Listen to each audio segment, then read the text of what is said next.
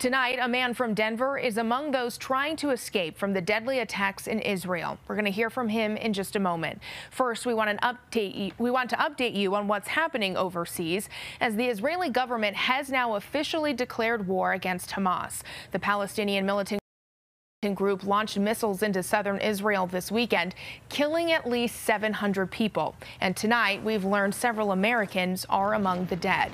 The United Nations Security Council did hold an emergency meeting, and the U.S. will send a carrier strike group to Israel.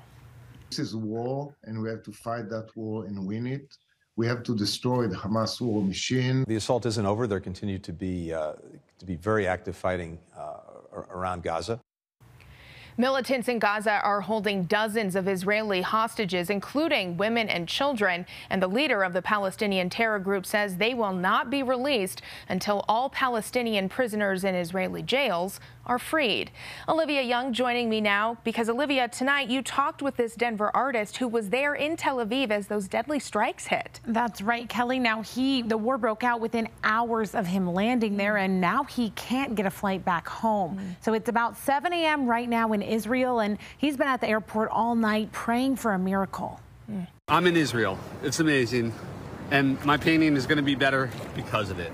A spontaneous trip that turned to terror for Denver artist Topher Strauss. When minutes after this video, the attacks began. It was terrifying. At first I heard sirens, and I saw everyone just running to the shore. Strauss began to run as the gravity of the event set in. I don't know what's going on, but you can see missiles above me. In the ensuing chaos, he continued to film himself. All right, this is the update. I'm running to a pharmacy where I know they have a good shelter with gas masks. Strauss tried to leave Israel, but found every flight canceled. It's too dangerous to fly to Tel Aviv.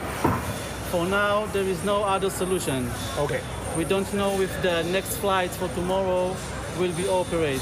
After spending hours in the airport's chaos, I saw a couple people fighting for a better place in line, pushing each other. Strauss returned to this safe room where he spoke with me. Behind me, this is a window that has a seal over it so that no glass can shatter if there's an event. But he isn't staying there long. If I can't get out today, I don't think there's a chance of me getting out for a while. He'll keep trying to get back to his 13-year-old son and a home he misses now more than ever.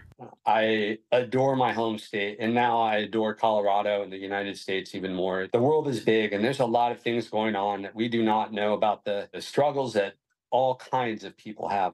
It's difficult, and I miss home.